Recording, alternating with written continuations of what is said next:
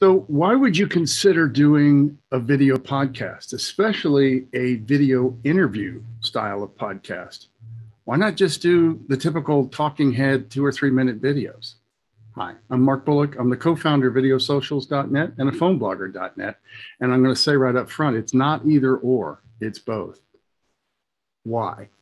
Well, when you're doing a 1, 2, 3 minute type of video, short form content, getting it out there to social media, getting it out there to people that may not know you or may not know you well, you're trying to grab attention. You're trying to pull them towards you to possibly either consume additional short form content or longer form content.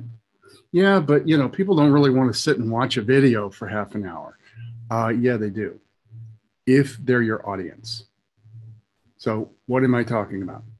I'm talking about the difference between reaching out, getting exposure, and actually nurturing an audience. Why would you want to do that? I just want to grow my business. I just want to get, some new leads coming in. I just want to get new business coming in.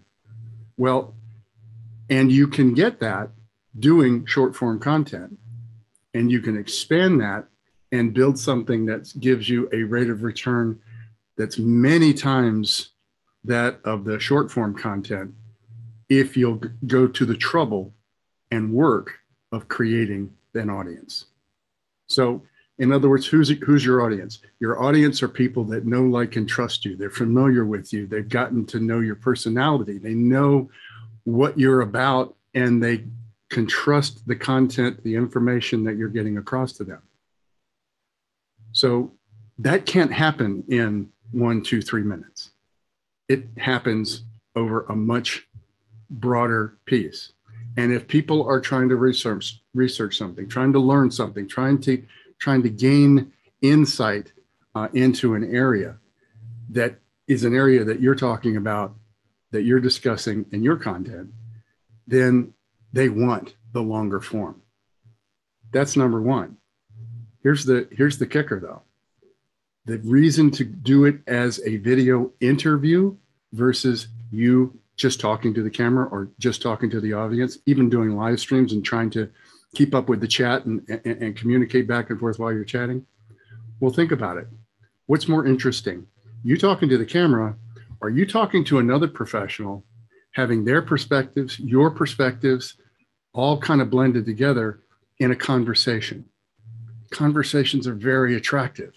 It also enhances or heightens our creative abilities so that we can engage at a whole different level than if we're just talking to this inanimate object called a camera. I'm starting a podcast. There'll be information below for you to be able to connect into that. And I'm going to be talking about inspiring businesses. And what you'll find out more about what that means as time moves forward. Again, I'm Mark Bullock, the co-founder of Videosocials.net and the phoneblogger.net. The information that I mentioned before will be linked below. Have a great day.